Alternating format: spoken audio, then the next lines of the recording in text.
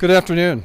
I'm Daniel Lindgren, and I'm the president of OcuScience, and I'm reporting to you on our afternoon of day one at the Association for Vision and Ophthalmology Research in New Orleans. And today I just want to give a quick update on what we've done. First of all, very revolutionarily, we have videoed most of what's happened here at ARVO at our booth. So we have lots of interesting discussions, courtesy of Ben Fox, the filmmaker, on different applications of eye research that OcuScience is doing, as well as our colleagues and friends around the world. Having something like an ERG or a system, and you can check your eye health as regularly as someone checks the heart with an EKG. That's what we're trying to do. I've probably had 40 ERGs. You're an unusual patient that somebody's given you, and you've been focused on it that much. Yeah. But that's the type of volume that I would think on just a day, on a regular basis, every person at risk or someone who's developing a different disease would have opportunity to get access to an ERG easily. Yeah. No, I can understand that, because the test itself can be uncomfortable. Yes. And I think if it could be simplified and be allowed to be a lot more accessible than being in the doctor's office per se. Right. I do a lot of work in rare disease advocacy, and one of the big things with clinical trials now, especially with the FDA, is they also want to incorporate patient-reported outcomes. Yes. And this would be a way within a large patient cohort for trials that you might be able to, either with them or their local optometrist, set up an ability to be monitored on a more regular basis. And it would also simplify the fact that when you're getting the information, it's all based out of, say, one smartphone, one type of smartphone. Yes. Versus the different instrumentation that could be an ERG machine in one doctor's office could be completely different from one in another's office. That's absolutely true. Secondly, we introduced a new product, our strobe illuminator, which is used for our fundoscope to do high resolution images that have low motion, so we can get very precise images, and we're getting a lot of interesting reception from our customers and potentially new customers with this technology. And then lastly, we've had a really good time meeting with our researchers and friends from around the world, and you will be seeing over the next few days several interviews from my friends and colleagues on the research they're doing, the what they do in eye research, and the why it's important to the blind community and humanity in general, and what we do here at ARVO. So tomorrow, we'll give you another update on day 2. Thanks so much.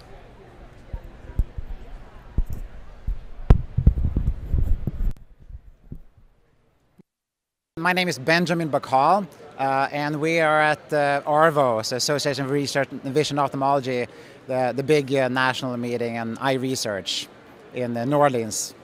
What do you do, and where are you from?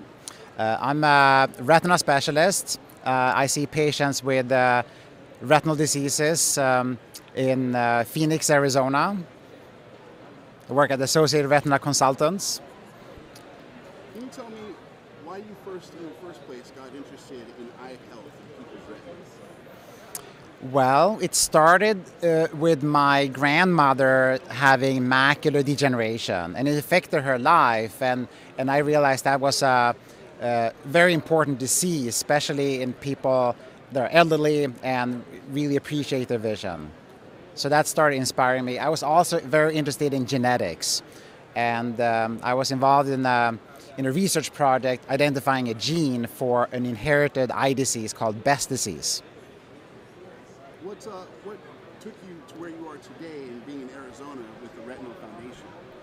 Well, so I have a PhD in genetics, and being in practice, in private practice in Arizona, I realized that there's not a lot of research, especially basic science research, going on in Arizona. So I started a nonprofit in order to do more clinical trials and do more basic research to help people with both with inherited eye diseases and macular degeneration. What have you learned in your time time that has surprised you about eyes, about people, about blindness, about eye health? Well, I think people are very adaptive. If you have very limited vision, that remaining vision, it can surprise other people that a person, for example, is legally blind with retinitis pigmentosa, but that person may still be able to read. And that's hard for people with normal vision to understand how that's possible.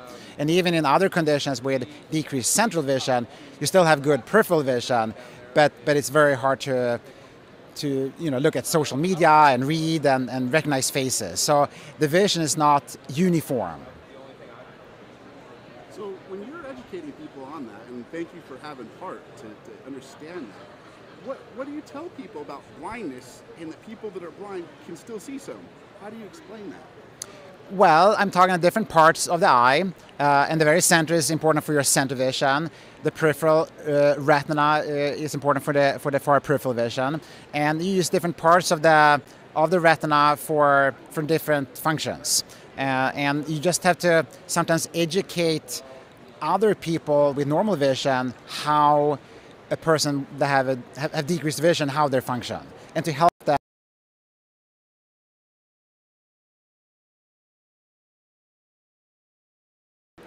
Is that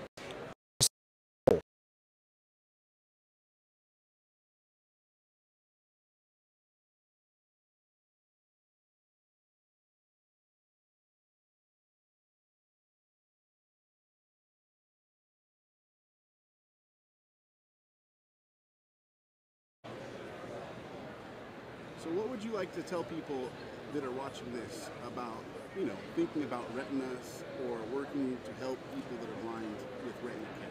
What is your message to people? Well, I want people to understand that they can support research in retinal diseases. There are a lot of new treatments coming out, and with their support, we can do more research to identify new pathways and new treatments, a new way to slow down the progression of the diseases that are around, and we can also, with new treatments, improve the vision. So I think there are a lot of exciting avenues to help people with retinal diseases. I appreciate you very much.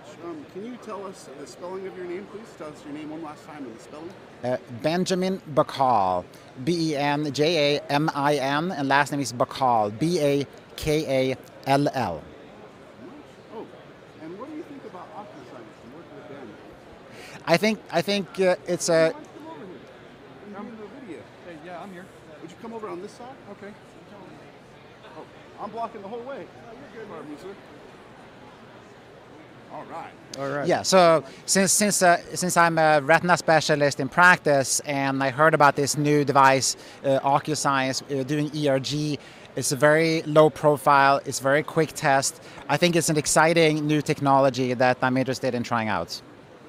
So, what do you think about patients when they hear about ERG? What do you think they think, about taking ERG tests currently before this new technology? Well, in the past, patients that had tests many years ago, they tell me that it's like having a torture device placed in your eye, and they were having corneal abrasions and pain for days afterwards. And with the new technologies, I think having a more low profile, a smaller device, faster testing, it's a much easier test to do, and it's more tolerable, and you can get really good results very quickly. Absolutely. We're trying to do what we can to make ERGs a lot less scary than what they've been in the past. I'm excited. I might even myself take an ERG, maybe not this week, but definitely this year. For sure. Maybe we're going to definitely do week. this, Ben. We're going to do that, and we'll record that for sure. I'm going to see if somebody else will do one and let me watch. Yeah. Maybe even this week, and then I might not be so scared, because I would hear about the torture device from my friends that have taken it, and I'm like, exactly. I've been diagnosed, I'm legally blind by all measurements, why would I go get an ERG to measure further? And that's where I've been on that for some time. Yeah. You got to see the benefit. What is the benefit to you? That's really the key.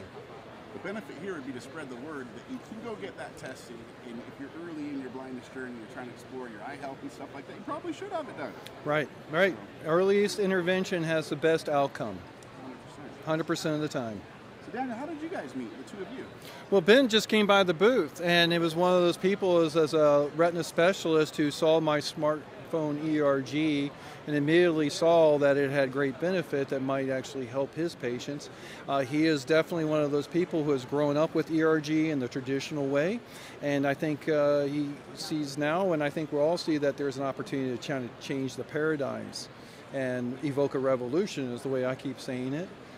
To make ERG something that's able and readily available to test your retina health much more easily than they have in the past. Yeah, what I've seen is that current ERG technologies are cumbersome and time-consuming, and there are a lot of resistance to do the test. Something that's small and efficient and quick is that's what we need. Well, as a person that's blind, I got to tell you, Doc, when I first reached out to Daniel, it's because I saw his marketing video with Sean in it. Awesome energy, these guys. It's got a family business feel the whole way. And then when I found out about the ERG handheld technology, I realized it would revolutionize people's lives like mine. So, in taking that torture device out of that stage of the blindness journey, man, that's already scary enough time. You know what I mean? Yes. So, I really appreciate the work you're doing, Daniel. Thank you, Ben. I appreciate you. Well, thank you very much. Hey, thank you, Benjamin. Yeah, thanks. That's going to turn out really nice. That's going to be a Yeah, good. okay, good. Well, I'm happy Yeah. to send me a copy, and we'll Yeah. put up on our website too. Yeah, we'll get it all pushed. exactly. Hey, where do you think you're going to get all this stuff